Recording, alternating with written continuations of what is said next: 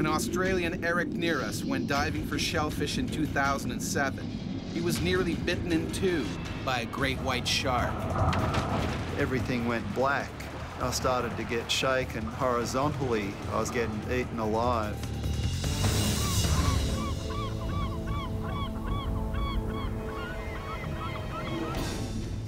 The great white shark is top of the food chain.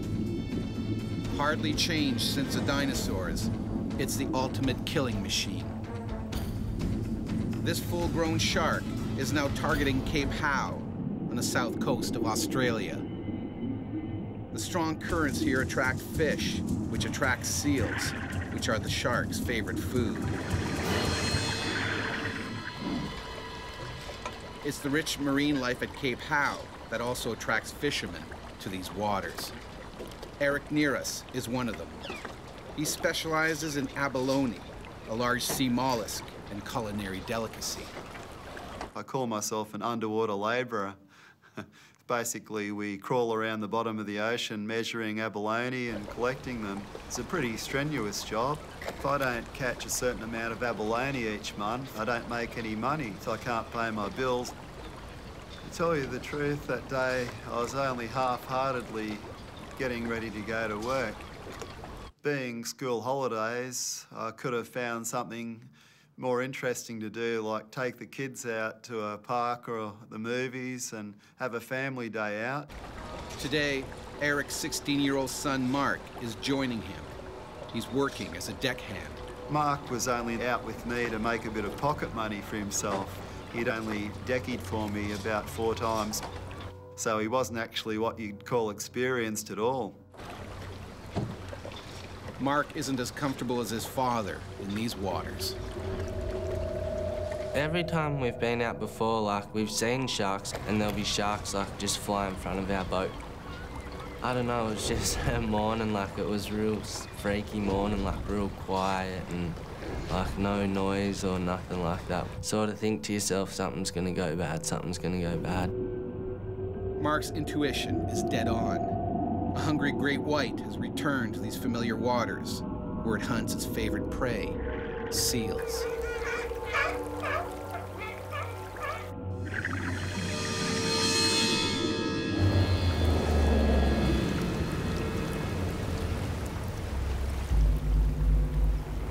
In the water, Eric breathes through a long hose that feeds him oxygen from onboard tanks.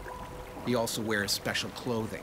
I wore a lead-lined weight vest. It has about 7mm thick lead plate sewed inside it, and it fully covers your back and most of your chest, and that keeps you on the bottoms. Although shark attacks are extremely rare, Eric knows it's a hazard that goes with the job. When you're a diver and you're in, their domain, you've always got that inkling in the back of your mind. I wonder if a shark will show up.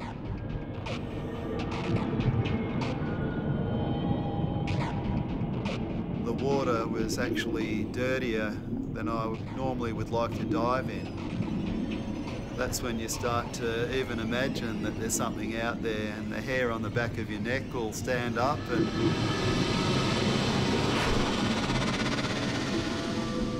a seal or a school of large fish go past you, and all of a sudden you'll start to think, okay, I wonder if there's something chasing them. Surprise is the great white's best tactic. Stealthily, the hungry animal closes in on its next meal. Seals are very cognizant of sharks being in an area, and it's not unusual to see them haul out under those circumstances. Unlike the seals, Eric hasn't yet picked up on the shark. I sort of wound my way around the boulders and the kelp and just sort of hugged the bottom, and after an hour I filled up my first bag, and I sent that bag up to Mark.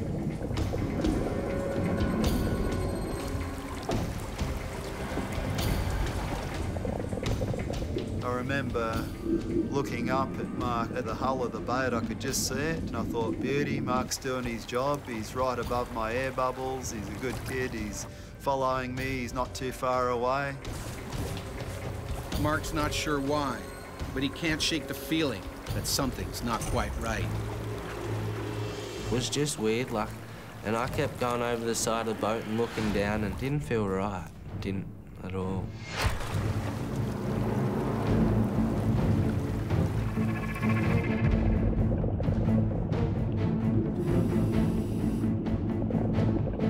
I was getting into cruise mode. You know, you sort of get into a daydream mode where you just work and forget about everything else. It's so peaceful too. You can only hear the hum of your air regulator.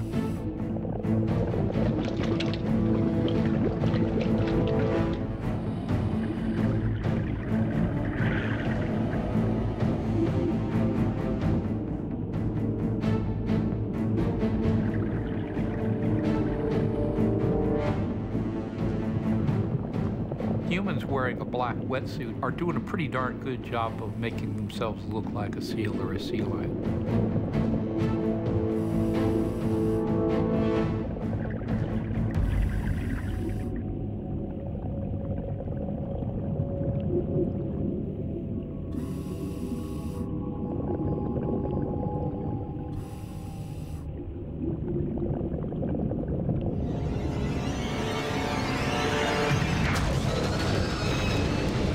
One second it was daylight, the next second everything went black, and a really nasty vice-like pressure crushing my chest and upper back. And I wasn't really sure what had actually happened to me. The shark has taken one supersized bite. Eric's head and shoulders are in its mouth. One arm is down its throat. Inside the jaws, I couldn't see any light. It was just all dark there because I was facing the back of his throat. My right arm was actually hanging down the shark's throat. My arm refused to work anymore. It felt like it was broken. The head in a seal is the working end of the critter, and sharks know that much. If they can bite off the head, the rest of it's an easy meal. I'd never experienced anything like this in my whole life. Eric's lead vest has stopped the shark's razor-sharp teeth from slicing him in two, but this only makes the animal more determined. Then I started to get shaken horizontally with a really hard threshing motion. When a shark head shakes, what it's doing is dragging its teeth, especially its upper teeth, through the prey from side to side like this, and sawing through the prey. By thinking, oh, is this the end? Is this what it's like to die? I was actually getting eaten alive.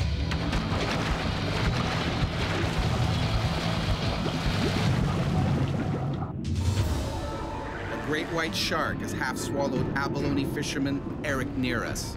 All that's saving him from certain death is his lead diving vest. My instinct kicked in, and I had a free left hand, and I started to feel around the jawline of the shark, and I reached up higher, and I felt a slimy membrane. I realised that must have been the eye. Eric gouges his fingers deep into the shark's eye. Anything we can do that demonstrates to the shark that we're big and strong and are willing to fight back is a good thing.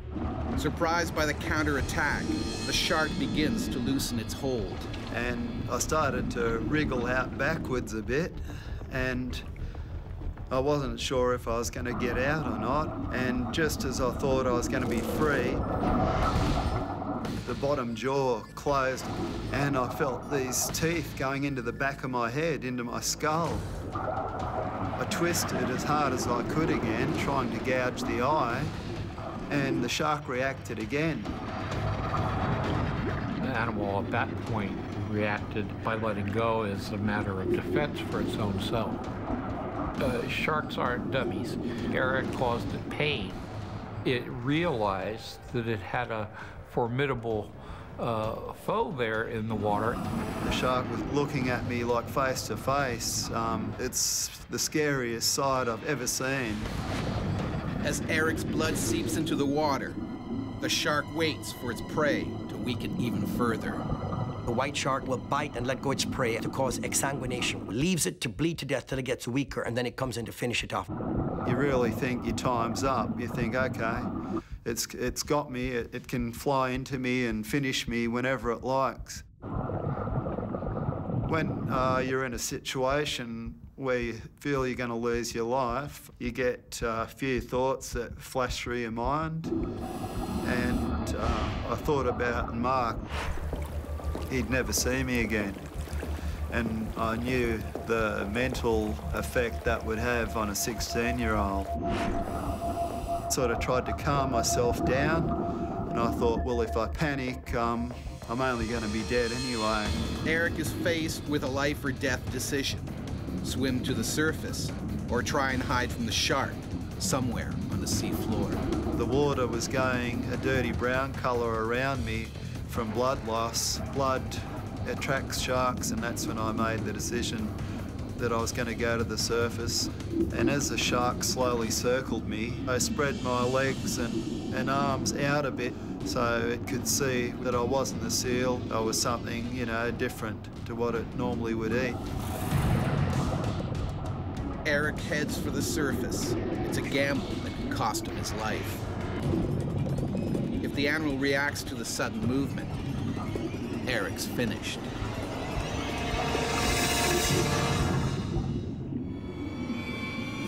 Searching for abalone on the sea floor, Australian Eric near us has been half swallowed by a great white shark. He's managed to fight free, and now he needs to get out of the water before it strikes again. Those marble dolls with the black painted eyes, that glossy black colour, that's the colour of those sharks' eyes, just a dead black. And when you've got those eyes on you, and they're only like 1 to 2 metres away, it makes you feel very small indeed. It really had a tough job holding back the fear.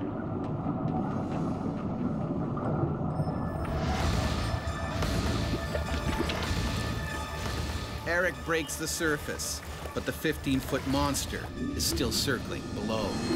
The whole time the shark was just below me, going around and around my flippers, and it could have, you know, taken me any time it wanted to.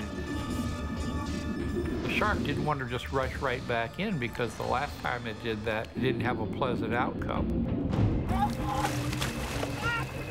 Dad! I'm coming!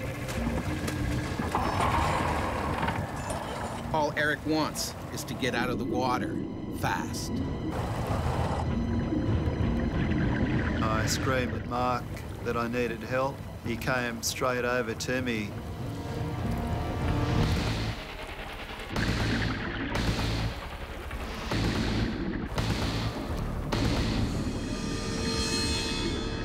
Eric makes it out alive, but his wounds are horrific.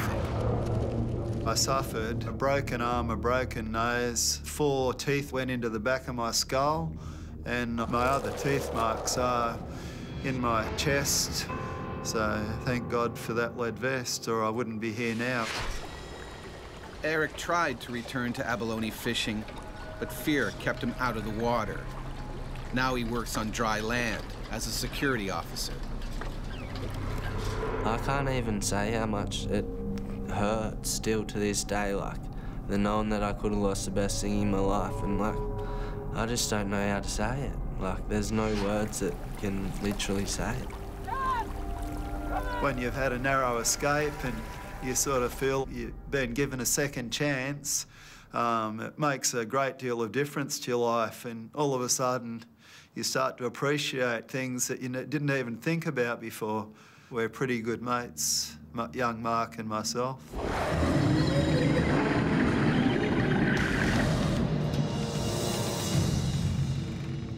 Ever since people first ventured into the seas, we have been afraid of the monsters that lurk below.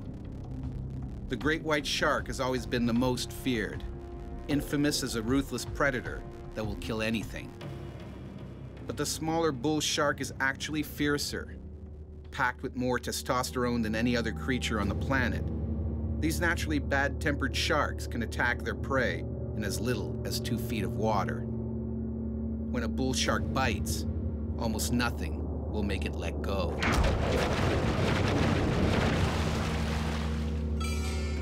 In the summer of 1916, a horrifying series of shark attacks shocked holidaymakers in New Jersey. Originally blamed on the great white, these attacks were in part the inspiration for the novel Jaws. But many experts now think the villains were really bull sharks. The first victim that summer of 1916 was Charles Epting Van Sant. He started shouting for help, but people assumed he was calling to a nearby dog. When a lifeguard finally reached him, his left thigh was stripped of flesh. Van Sant bled to death before reaching the hospital. The Coast Guard was sure this was a freak accident, so beaches remained open. A fatal decision. Just 5 days later, a second killing. The ocean turned red when a hungry shark went for Charles Bruder. It bit his right leg clean off. Bruder bled to death before he could be rescued. The next attacks were even more terrifying. The scene of the crimes, 16 miles inland in a freshwater creek. 12-year-old Lester Stillwell was playing in the water with friends. They noticed what they thought was an old log in the water. It started swimming towards them. Suddenly, the shark pulled Lester under, and he never surfaced. A man entered the water to bravely search for the boy's body, but he too was fatally wounded by the bloodthirsty shark. Experts now know that great whites can't survive in fresh water, but bull sharks can. Bull sharks may actually be responsible for many more attacks than previously thought. Chuck Anderson knows just how aggressive a bull shark can be. When training for a triathlon in 2000, he was savagely attacked by a bull shark, an attack that changed Chuck's life forever. He's just freight train. And even though I hadn't seen it, I knew exactly what it was. The Gulf of Mexico is famous for crystal blue waters and white sandy beaches. But this is America's shark attack capital. In fact, there are more shark attacks here than anywhere else in the world. Almost anyone that's been in the water have been close to a shark at some time. The sharks see the humans. Humans don't always see the shark. And public enemy number one is the ferocious bull shark. It will target almost anything that moves, even humans. Bull sharks mean business. When they attack, they truly are going after a human. And what they start, they mean to finish. Bull sharks are persistent, and I think for that reason, I would be a lot more concerned about a bull shark than a white shark. It's early morning, and this bull shark is already on the hunt. It patrols the shoreline because it knows sooner or later something tasty will swim by.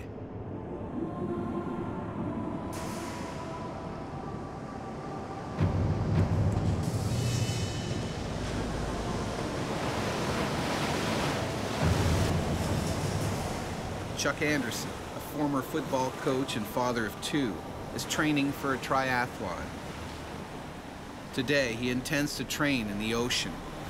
He is joined by a friend, Richard Watley, and four-time Hawaiian Ironman champion, Karen Forfer. I was very honored to be swimming with Karen that day. She was such a good swimmer. And the male ego of keeping up with a 64-year-old lady kind of kicked in automatically. The swimmers know there are sharks in these waters, but they're prepared to risk it for the love of their sport. I always was a little bit leery when I got out there. I was constantly looking around and that sort of thing, but still in the back of your mind, it was kind of always there. And I remember thinking, gosh, I was a little bit nervous out there that day. Picking up on the erratic movement in the water, the bull shark moves in closer to investigate. Humans are not a natural part of the sea. As a result, we as humans are engaging in provocative acts simply because we splash so much, we make so much noise, we do so many other things that are attractive to sharks. Chuck's friend swims alone in a deeper water, where there is less of an undertow. Karen and Chuck, however, feel safer sticking together closer to the shoreline. A decision they will soon regret. After 5 minutes, Chuck finally gets into a groove. His mind is now focused on outswimming Karen. Then we got to a place that I knew were an old set of piling. Pier is built there, and it blown down during Hurricane Frederick back in the late 70s. That's essentially an artificial reef. First, various invertebrates grow on the piling, then fish come to eat those invertebrates, then bigger fish come to eat those, and then sharks come to eat those. And so it's a natural area where, as a shark, one would go to find food.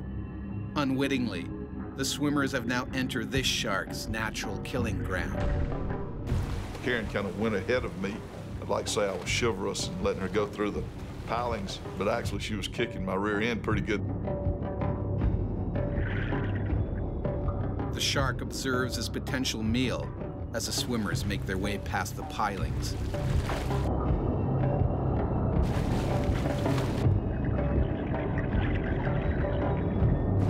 I remember looking at my watch, and it was 6:38 a.m. I took 2 more strokes in the water.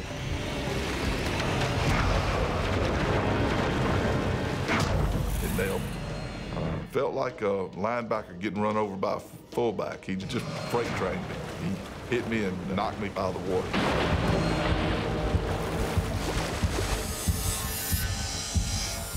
A classic bump and bite attack. The shark was getting a feel for the size and the power of whatever it was going to bite. And even though I hadn't seen it, I knew exactly what it was. I felt like he knew that I was out there in his territory, and he wasn't very happy about it. My big fear was that there was more than one. There was a school of sharks, and that I was in real trouble.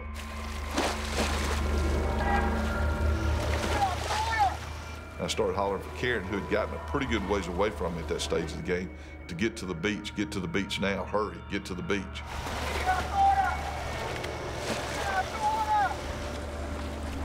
Karen races to shore, but Chuck is too far out. He's on his own. Well, it's a pretty helpless feeling. You know, there was no way I was going to outswim anything that was out there with me. Chuck desperately searches for any sign of the shark. And I was treading water, and I remember looking around on the surface. What Chuck can't see is that the shark is gunning straight for him. I've been a scuba diver before, and when you're down on the bottom, you can see around you. That part of it you can kind of come to grips with and handle because you see what's happening around you. When you're on the surface of the water, I didn't know what I was dealing with. I didn't know where it was coming from. I didn't know when it was going to get to me. I put my face in the water. When I did, up from the bottom was the shark coming directly at me. Chuck begins to panic. He knows the shark could finish him off with one vicious bite. Chuck Anderson is training for a triathlon when he's ambushed by a hungry bull shark. The animal only bumped him the first time, but now it's going in for the kill. I realized that if I didn't get a hold of myself, that if I panicked, that I was going to be in a lot more trouble than if I tried to have a plan and protect myself. And just instinctively, I threw my hands out to push off of him. Chuck's move is disastrous. Took all 4 fingers off my right hand, just clean as a whistle. White knuckles were showing through. I mean, they were literally exposed. Bull shark is probably one of the most powerful biters. Its head is extremely big and robust. It has huge muscles, jaw muscles. It's a very strong predator in terms of its jaw morphology. Undoubtedly, the shark just missed. I'm sure the shark would have much rather had the entire lower arm if it could have grabbed it. The taste of flesh sends the animal's killer instincts into overdrive. This time, he's determined to get a bigger bite. I thought, he's not going to just swim off. There's blood here. He's taking a bite of me. He's going to keep coming back. I realized I'm not going to survive. Fighting a 300-pound shark in open water is a losing battle. A big fear that I had was that he would attack me from the back. You know, I couldn't protect myself if he came from the back and I couldn't see him.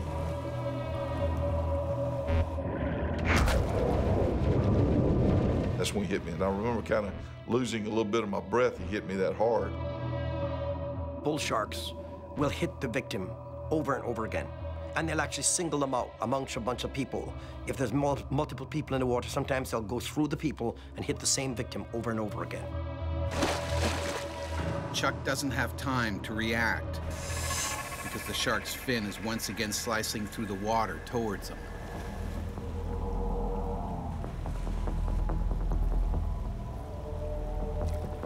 Everything goes in slow motion. You're kind of in a fog, thinking it won't ever end. It's just a strange, eerie type of feeling. My kids kept coming to mind, and I just couldn't imagine ending my life without being able to tell them I love them. I remember thinking if I was going to survive, I had to get mad. The shark opens its massive jaws and drags its prey into the deep. As I pushed off of him, he actually latched his mouth onto my right arm and took me immediately down to the bottom, 12, 15 feet of water. He started doing the gnashing, the feeding frenzy, just threw me around on the bottom of the Gulf like I was a rag doll.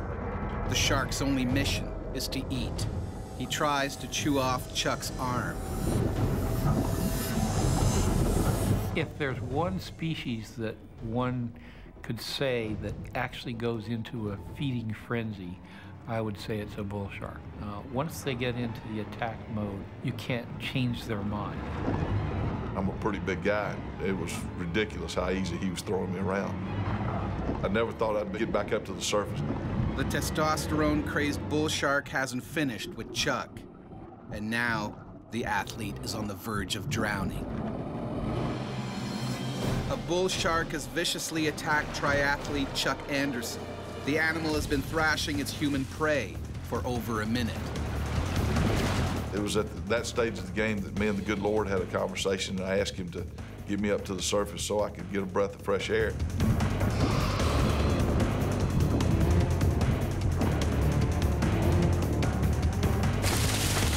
And all of a sudden I felt my heels dragging on sand. Now the shark's dragging him at high speed towards the beach.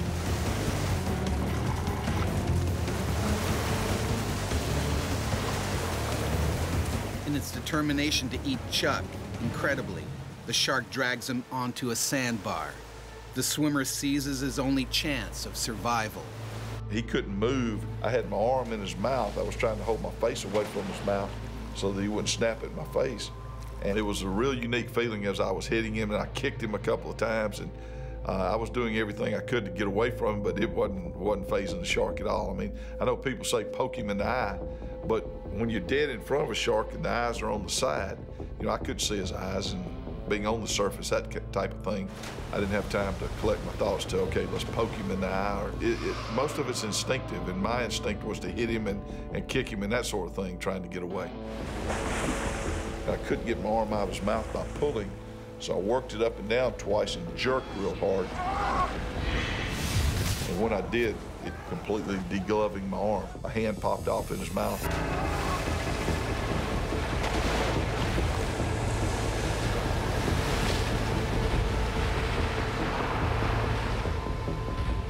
There really wasn't a sense of, oh my gosh, I've lost an arm. It was more of a sense of, oh my gosh, I survived. You know, I'm very fortunate. I should be dead. The shark has lost the battle. It waits for the next wave and propels itself out to sea.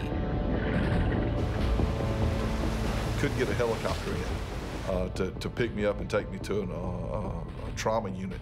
And so I remember one paramedic turned to the other one and said, man, if we don't get him to the hospital in the next few minutes, he's gonna die. And I thought, whoa, time out, hang on. That's not an option here now. I thought I was fine. And the guy said, Coach, you're blue, you're losing blood, we can't stop the bleeding. If we don't hurry up and get you to a hospital, you're in real trouble. And I thought that was the first time that I really had time to think about the fact that I might die. And that was a real scary moment. Chuck is rushed to the hospital, where what remains of his arm is amputated at the elbow. I was halfway to the hospital before I ever really came to grips with the fact that, hey, you don't have a right arm anymore. And I promise you, it's not gonna come back. Despite the tragedy, Chuck Anderson is determined not to let it ruin his life. Just 10 months after the attack, the father of two competes in an able-bodied triathlon and wins. My kids were on either side of me, and we crossed the finish line together. And geez. And I was proud as his dad that I could show my kids, if you work hard enough, you know, you can do whatever you want to do.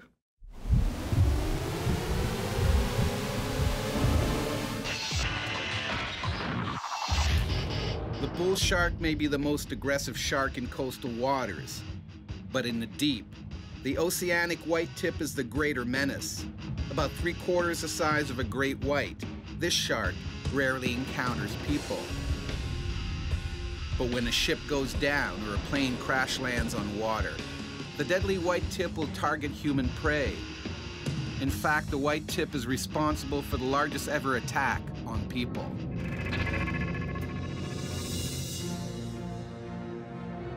Just after midnight on July 30th, 1945, the Japanese torpedoed the USS Indianapolis.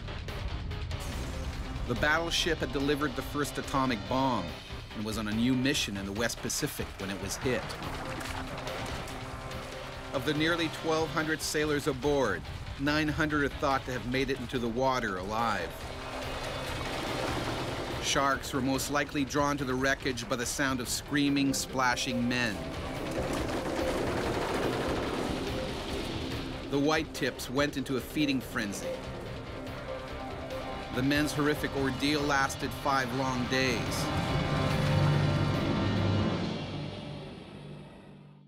By the time rescue boats arrived, more than 500 sailors were missing. Many had been devoured by the hungry sharks. Although the bull shark and the oceanic white tip may be more aggressive, it's the great white that has entered popular folklore as the ultimate ocean-going serial killer. Its size and power mean it will always be seen as the most terrifying of all sea creatures. In 1830, Joseph Blaney was attacked by a great white while he was fishing off the coast of Boston. The shark capsized Blaney's boat and pulled it right under, with the fisherman still in it. The boat resurfaced, but Blaney was never seen again. 130 years later, during a spearfishing competition, Australian Rodney Fox was attacked by a great white. It's one of the worst shark attacks anyone has ever survived. I was hurled through the water faster than I could swim. It was right at the edge of my life. I was in really big trouble.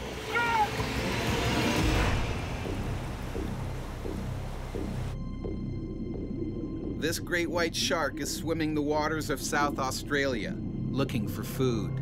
He's around 20 feet long and 4,000 pounds. He is constantly on the hunt.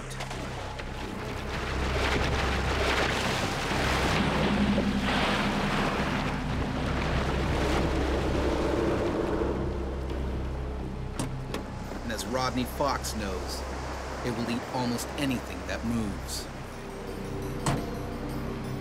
December the 8th, 1963, at 1 o'clock in the afternoon, is a time I will never, never forget. Changed things in my whole life forever.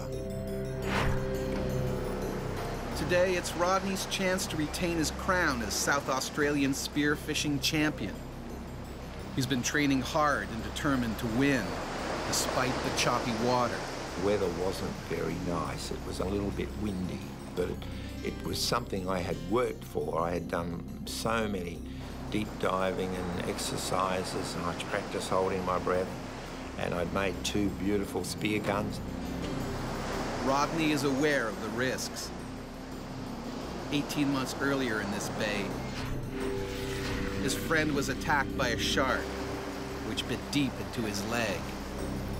The word shark was sort of out there in the background with hell and death and devil and things like that.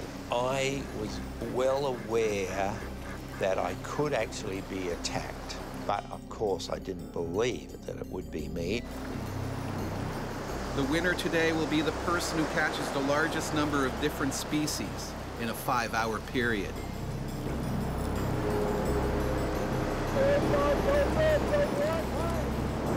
The gun went off and everybody raced towards the shore. And I knew that I had to work hard. You didn't get the fish on the surface. You had to be down there with them. You had to approach them in such a way where they didn't think you were an aggressive attacker, and then you would slowly bring the gun around and sneak up on them.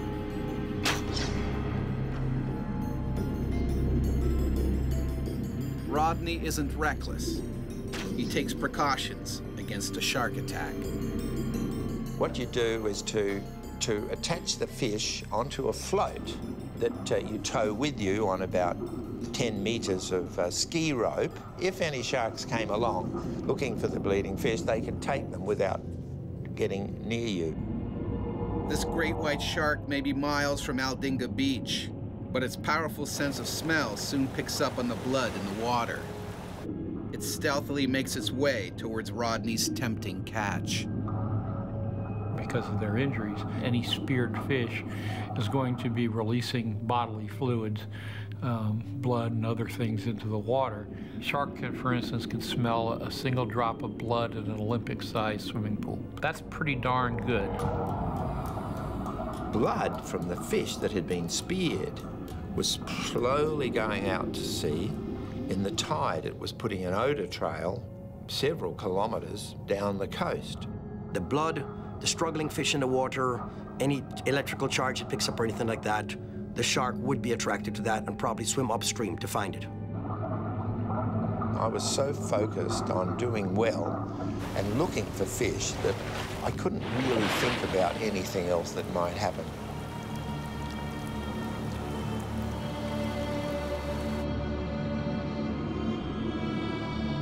I got a fairly large boarfish, which was really a prize fish and gave high points. And I thought, it could be a lucky day today.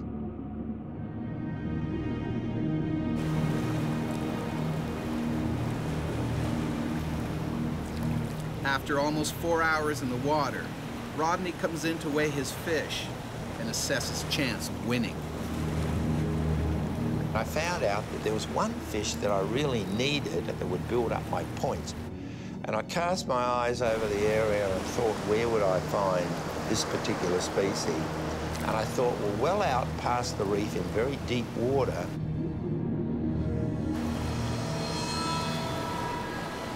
Rodney heads back into the ocean, past the reef.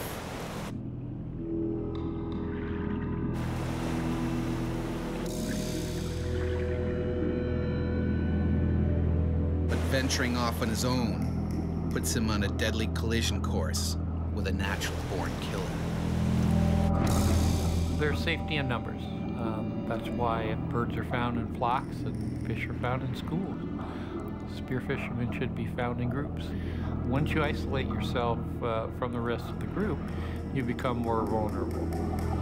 Alone and out on the edge of the reef, Rodney has no idea he's swimming directly towards the shark.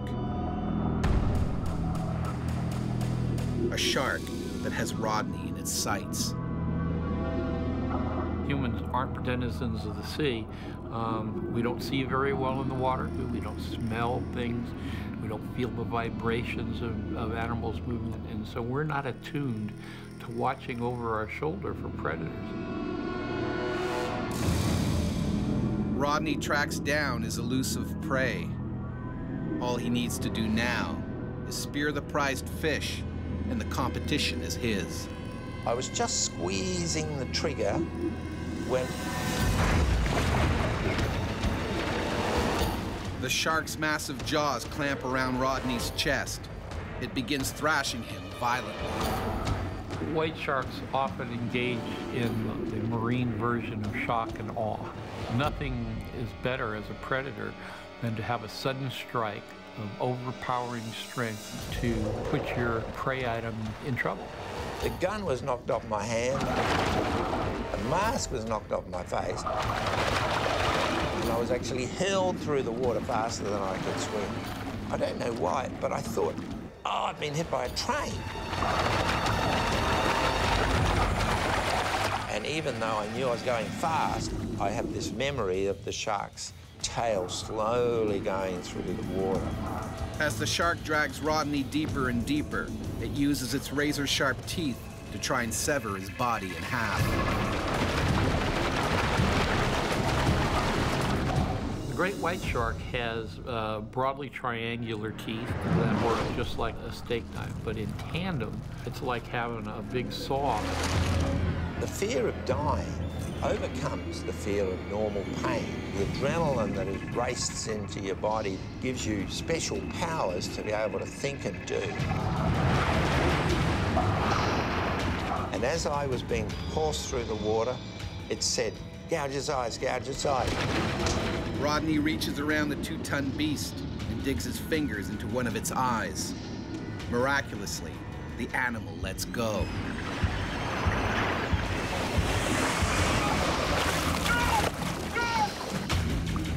But it has no intention of giving up on a spear fisherman.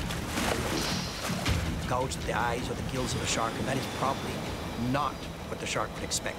So the texture, the taste, the response, everything is not what they expected.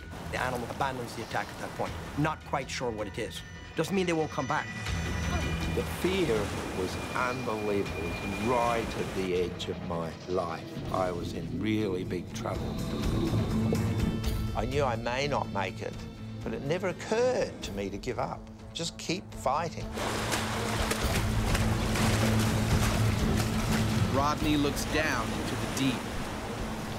And a picture that stays with me now is of this bright red water, which is my blood, and this great big head coming up from down below with those big triangular teeth towards me. And I thought, what can I do? What can I do? I have nothing to protect myself. I'm gone, I'm gone.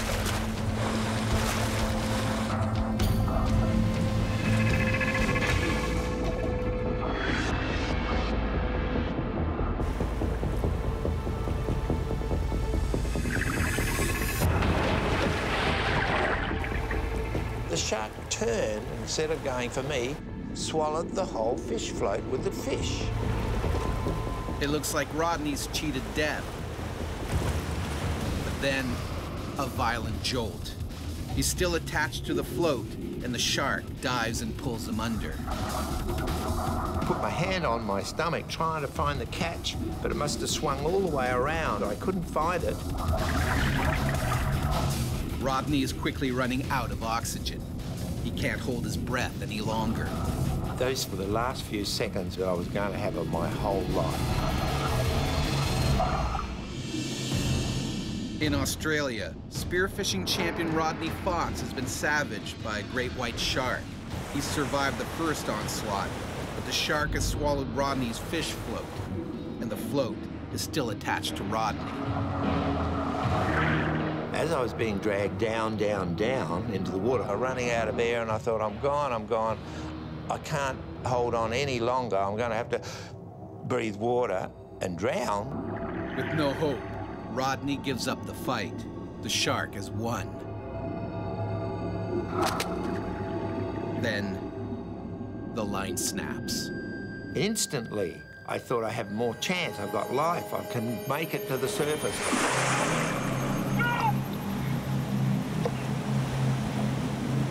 Rodney has to get out of the water before the shark returns for more. Unbelievable unbelievably, a boat was coming over to find out what all the bright red water was.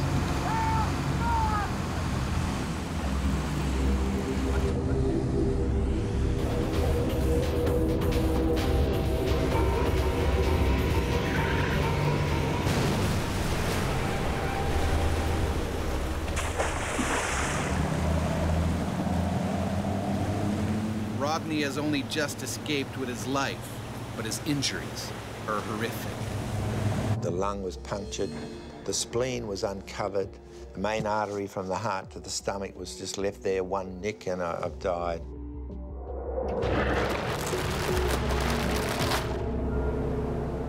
Rodney has cheated death, but before long, the champion spear fisherman returns to the water. Sharks came at all angles from me. The little glistenings of the water turned into sharks. And I remember saying to myself, if you don't control this, Rodney, you're going to be no good. And I had to shake my head and get rid of the sharks and turn them back into little glistening things again.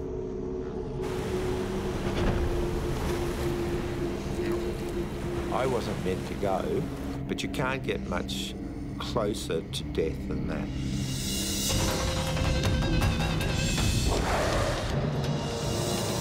There are over 375 species of sharks swimming the world's oceans. But despite their fearsome reputation, only 4 target humans. Shark attacks are very rare. Fatalities, more so. But when a killer shark has us in its sights, it's the shark that rules the ocean.